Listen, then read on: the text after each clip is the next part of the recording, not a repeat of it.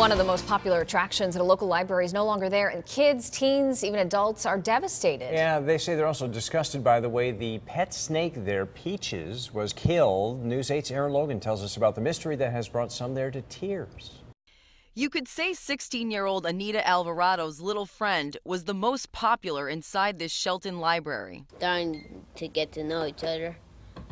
Plus, I never got to know Peaches' age. Even just like thinking that she's not going to be there anymore is sad. Yeah.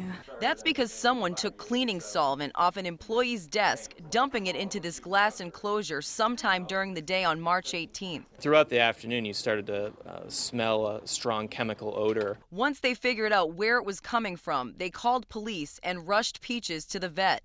She only lasted 5 days. Even the older kids are just weeping openly. I mean, she was around through most of these kids' entire lives, so they're very attached to her, and it's been, really, really difficult for the staff as well. No one should hurt any animal or anyone.